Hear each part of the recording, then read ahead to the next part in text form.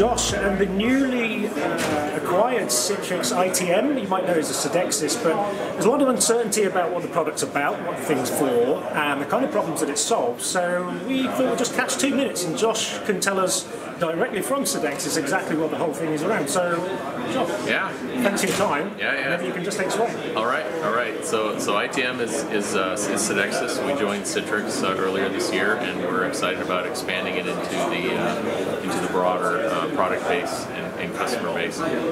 So essentially, what we do is we monitor the global internet, and we watch for availability. We watch for performance from every enterprise, every ISP to every provider of infrastructure, and we make that available so that our customers can deliver the best experience through global traffic management to their customers. And so whether you're sitting on a mobile phone or on your laptop or in a coffee shop or at your home or at an airport, you can get the best experience, getting your work done, getting to your email, watching streaming videos, things like that. Okay, so in the NetScaler world we have GSLB. Yep. It's obviously a very popular feature that would determine which resource our user is pointed to. So I guess the obvious question is how is this different? What makes it different? And what's the cool stuff that allows us to do this? Yeah. So GSLB on the NetScaler is fantastic. It's served from a device, that people manage themselves. We are a SaaS managed service with a global footprint, so we can deliver DNS from about 100 points on the planet. It's point to click, buy what you want. You don't have to deploy devices.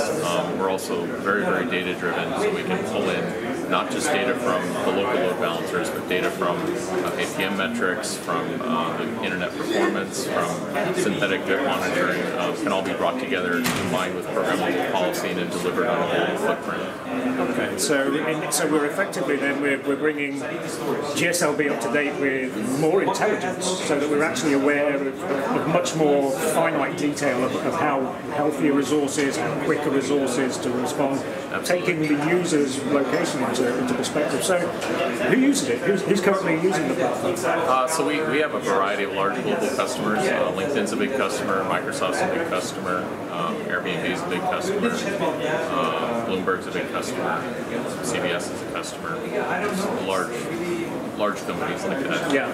And so do you find then you've got a sweet spot for those kind of big global web enterprises? Do you see that potentially is also then lends itself more to the enterprise, the traditional kind of enterprise use case? I mean, we have customers of all sizes, just more recognizable. Some of the name brands at the top, but we've got customers all the way down into the Fortune 10,000 kind of customer enterprises.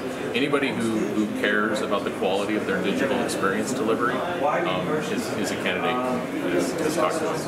Okay, that's cool. And so it's a software as a service platform. So there's no tin on the ground. There's no virtual appliances. We run it all.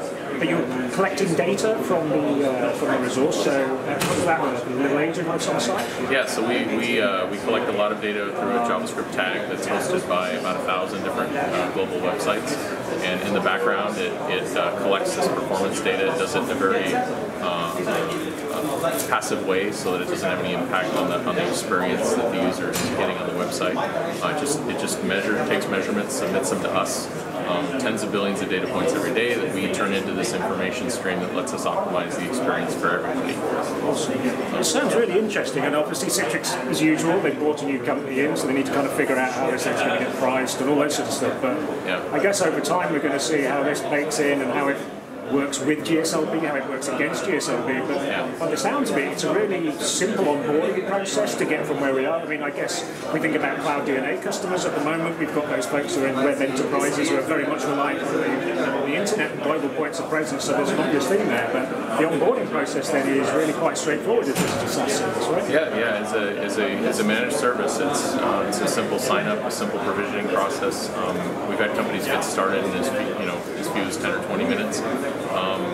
As they start to discover the power and flexibility, they'll get more engaged and start creating more expressive policy that can turn into a little bit bigger project. But you can get started in minutes. And we've spoken previously, we heard about some of the naming that you have on the different sort of flavors of how you're collecting data. There was radar, there's sonar. So maybe just explain a little bit about that. Yeah, so our radar community is our global internet performance data set, and that's the from everywhere to everywhere view of what's going on in the world live.